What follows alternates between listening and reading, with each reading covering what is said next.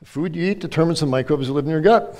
Certainly true when it comes to inflammatory bowel disease like Crohn's disease and colitis, what life-destroying conditions these are. You can't go to a movie, you can't get an airplane. Every 20 minutes you gotta run to the bathroom with bloody diarrhea. It's a horrible disease. And you ask your gastroenterology colleagues, like I do, does it matter what the patient's eating? Oh, no, it doesn't matter what they say. There's never been any study showing that diet has anything to do with these diseases. Doctor, how can you say that? Have you actually looked? You'll see that there's a vast literature showing that indeed the folks with these nasty diseases have a tremendous amount of mischief-making bacteria down in their gut.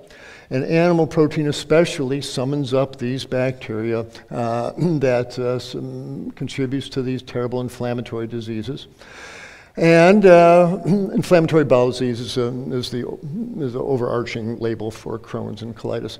And sugar certainly, and fat certainly fosters this inflammatory state.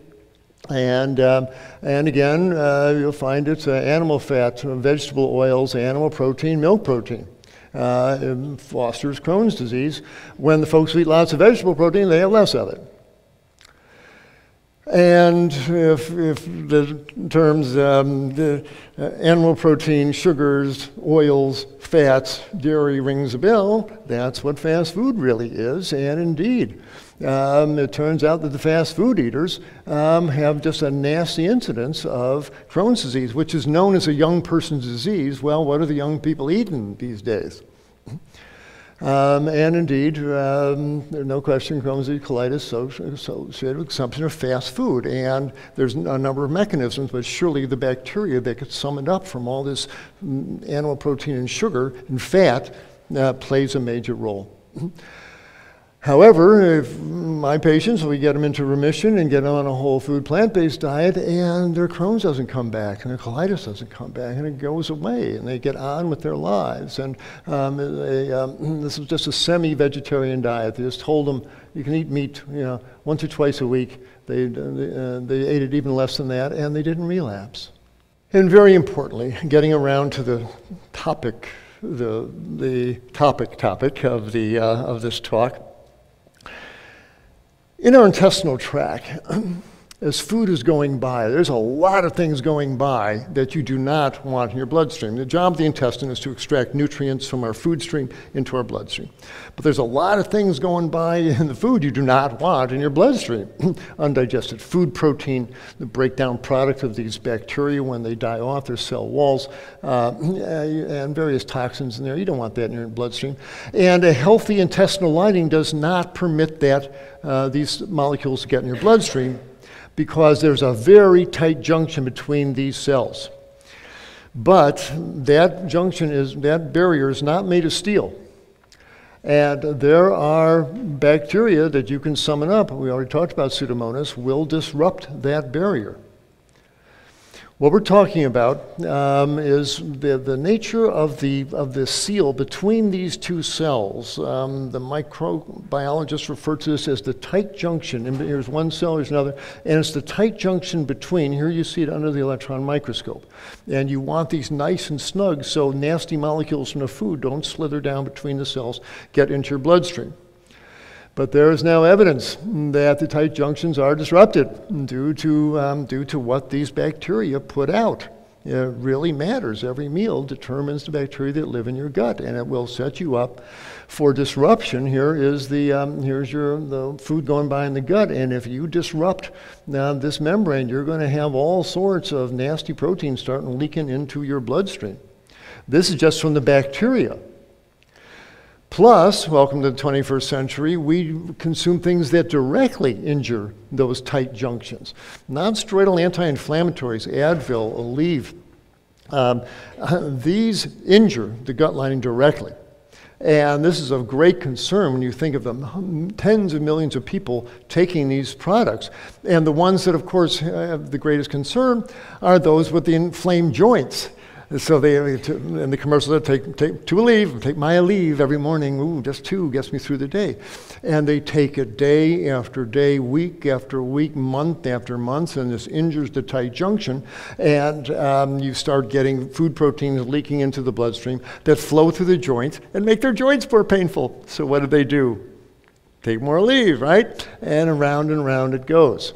The only anti-inflammatories that will not increase the leaky gut are aspirin and one called Imbumetone. The trade name is Relafin, and you can ask your doctor to prescribe this. But if you've got a headache or some inflammation, don't be taking these types of antibiotics, anti-inflammatories.